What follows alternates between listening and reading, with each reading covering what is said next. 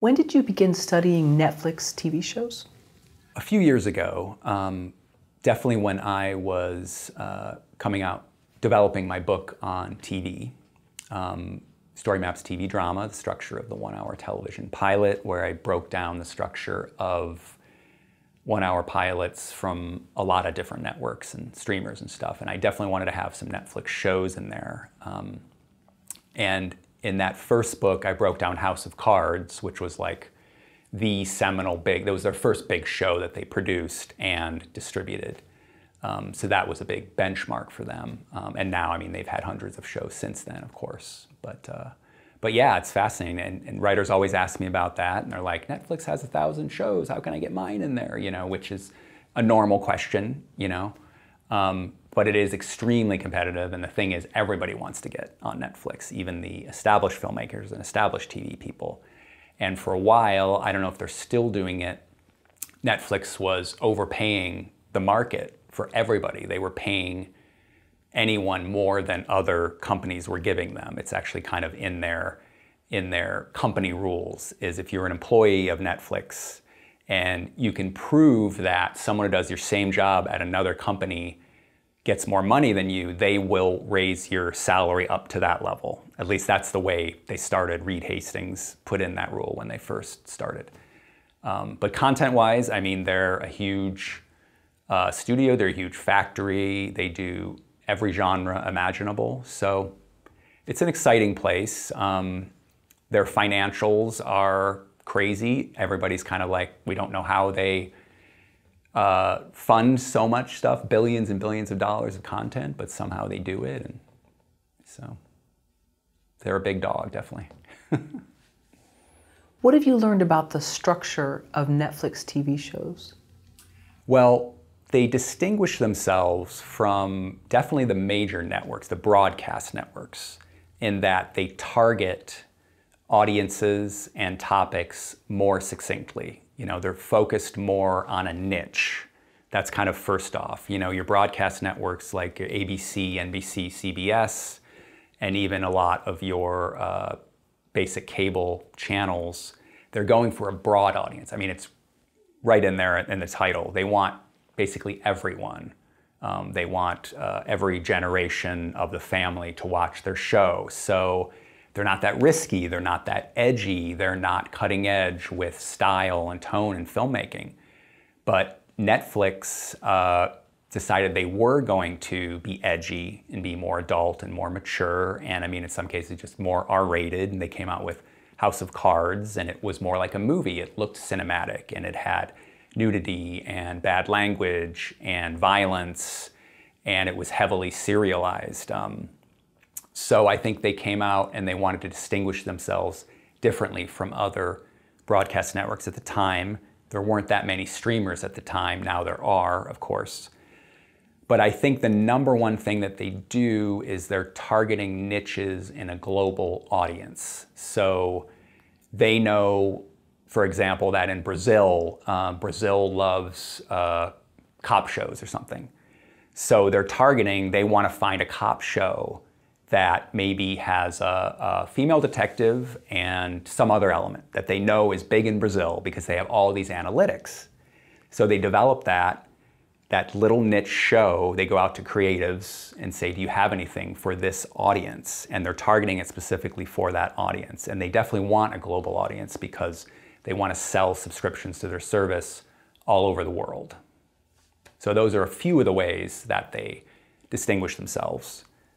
And there are some, they don't necessarily use a different act structure, like a one-hour drama on Netflix uses the basic same teaser plus 4 acts, teaser plus 5 acts that other streamers and other networks use for drama, you know, that I've broken down in my book. Same with half an hour, although half an hour shows now, they either call them 30-minute dramas or dramedies. They are more experimental. Some of them are only 21 minutes, some of them are over 30 minutes. And there's really kind of no rules, really, with those. The majority do a cold open plus 3 acts, but there is a lot of experimentation, which is exciting. Is there anything different you will find with the characters of a Netflix TV show that maybe other streamers don't have, other networks don't have? I mean, I would say probably they're more edgy and dark. A lot of the Netflix material is dark, even if it's entertaining and even if it's targeted at a younger audience. You know, a show like Wednesday is darker than something that's on like the CW channel, you know. A lot of their high school shows, Sabrina the Teenage Witch, or other ones that I don't even know about, they're more edgy, they're more mature, and maybe that's why they're successful, is they're not dumbing it down for kids. They're not thinking, oh, only kids are watching this, so I'm going to make this material less complicated or serious or edgy. You know, they definitely have that thing where they're not afraid to go dark. What is one of your favorite Netflix pilots?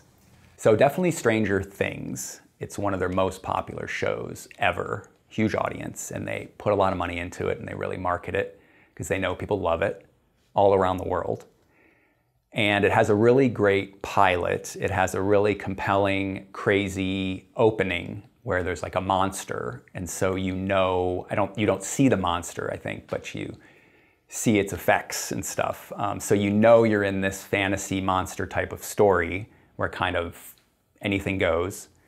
Then you meet these kids and you feel kind of the 80s Spielbergian type of family nostalgia feeling. Kind of reminds you of like Goonies or E.T., you know, so they have that nostalgia element. That's the style. They even show in the pitch deck that they used, which you can find online, they have stills from a lot of like 70s and 80s movies like E.T. and Close Encounters of the Third Kind, and so they were definitely going for that right off the bat. But they have parallel stories, so they have the kids who are looking for their friend who disappeared, and then they have Eleven, the girl with the powers who's escaped from the laboratory. So those are parallel stories until the very end when they meet. And that's kind of the cliffhanger, like what's gonna happen now that they've met, you know? And will the boys know that she has some kind of special powers? And I don't know if maybe she doesn't even show her special powers in the pilot. I don't quite remember, but you know that something is amazing with her. She escaped from this secret institute. So it has a really good ending. You also bring in adult characters, Winona Ryder, and the sheriff, so you have a good cast of characters, different ages, different generations, different tones to their dialogue, and it's a lot of fun. Yeah, that's what I was wondering is, forgive me, I don't know that much about the show, but that because there's multi-generations and it has this nostalgia element to it, is that why it's had such a broad appeal? I think it was a big reason it broke out to begin with. And the same with Cobra Kai, which is also a Netflix show. You know, people of my age remember seeing The Karate Kid when we were kids in the 80s, you know? And then kids today will follow the younger kids in the show, and they like all the action and kicking and fights and everything like that. So yeah, I think nostalgia is a huge thing. You definitely see that a lot with shows on the air on all different networks. You're also seeing now movies that are about pop culture trends, like Barbie, and like there's a movie about the Beanie Babies, you know? And so people are like, oh, I remember when I played with Barbie or G.I. Joe. I remember when I had a Beanie Baby. So that can be a huge thing, even if you don't have ownership of an IP. Kind of the general niche or milieu that you are recalling, it could still have a nostalgic element, you know? Let's say you are writing something about an 80s rock band, and it's not specifically about, you know, Foreigner or Def Leppard or Guns N' Roses, but you kind of, you fictionalize. We know that's kind of the world that it is, right? Well, that's nostalgia. People remember hearing those songs on the radio. So that could be a good little window into the world that you could bring in, and nostalgia could help find an audience for that. Yeah, and I don't know if this is true for other generations, but it seems like younger people now, they like music from a few generations ago because there's the debate, when was the best film and music? Well, it was, you know, whatever, and it's not current. Yeah. And so some of that is like, you know, I don't know if that's true for other generations, that they liked maybe 20 years prior content, but... Yeah, I think, you know, I think about that a lot. I'm actually writing a pilot. I have a pilot that's set in the hair metal era in 1991 in LA. And so I think about nostalgia a lot, and I think about older trends. When I was a kid, we romanticized the 60s, right? I remember my older brother even saying, oh, I wish I was born 10 years earlier so I could have been like a teenager in the 60s. I could have seen the Doors and Led Zeppelin and the Who and all this stuff. And that was the music he listened to. He didn't listen to that much modern music, even though there was great stuff happening at that time. But so we romanticized the 60s, my generation. Now I think they definitely romanticize the 80s, but now they're getting to the 90s. And it's an era that they were maybe really little kids, or they weren't even born yet. And so they're having their own ideas about it, and they're seeing kind of elevated, you know, examples of it in film and TV, you know, that maybe weren't quite accurate to the time, but they're being made into kind of caricatures and stuff. And the music and the movies they're discovering for the first time. You know, you have I call it needle drops now. So in shows like Euphoria and Stranger Things, they're actually writing about what songs they have in each episode, and some of them break out, you know. What are the keys to making audiences binge watch a Netflix series? Well, Netflix from the get-go was heavily serialized. So they are not afraid to do a lot of plotting. They're not afraid to have cliffhangers, but they're not too reliant on big cliffhangers because they know you're just going to go to the next episode. So it's not like you're going to be waiting for a week, you know. But one thing they do is they don't bother to recap the previous episode because you're binging and they know you just watched it. I have seen a few shows lately on other streaming services like Max and Hulu and stuff, and they do it not just the previously on, but they'll kind of back up the story. In the next episode, they'll start with like a minute or so showing the ending of the previous episode, and I'm like, why are you doing that? Because we're binging it. You know, this is a streaming service, so that's one thing they don't worry about. But I think they go for high concepts. You know, they go for ideas that are pretty crazy and edgy, and they, like I said, they target areas of the world and markets, you know, very niche-oriented targeting. They use their analysis to know what audiences are interested in. So maybe that's the thing, is they know if they're giving an audience something that they know they want in Sri Lanka or whatever, they know they're gonna binge it, you know. I don't know, does that touch on that? Yeah, but we had Nielsen ratings, and so it's interesting how somehow this seems like they really have the viewer dialed in more so than Nielsen. They have a lot more analytics than they did back in the Nielsen days.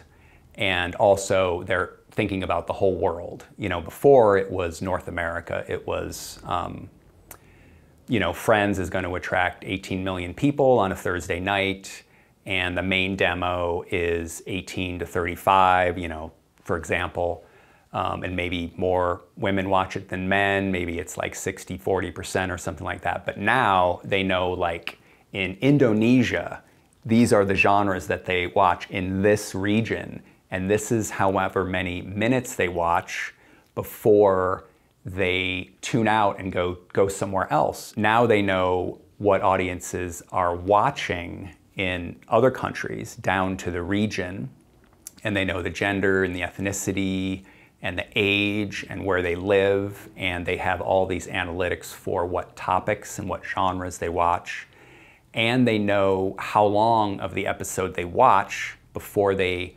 stop and tune out. They know if they come back to it to finish the episode, or they know if they never come back to it, and then what do they go to next.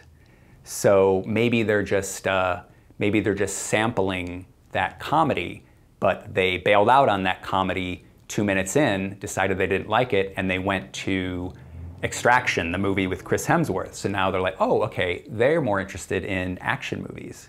And they watched all of Extraction, and then they watched Wednesday. So they have so much data that it's just a lot more targeted these days. Are there any don'ts when it comes to writing a series for Netflix? I would say just try to not make it feel like a broadcast series. Probably avoid procedurals, I would say. Procedurals are, the case of the week type of shows.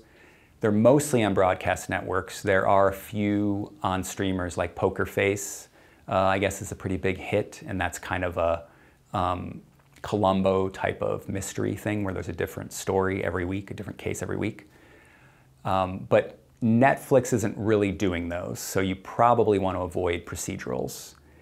And it probably does need to be more edgy or dark or high concept than your genre audience normally would be on a broadcast network. So a cop show on ABC is probably too broad and too safe for Netflix. They want something more edgy. They want more of a cultural element maybe, a setting that we haven't seen before.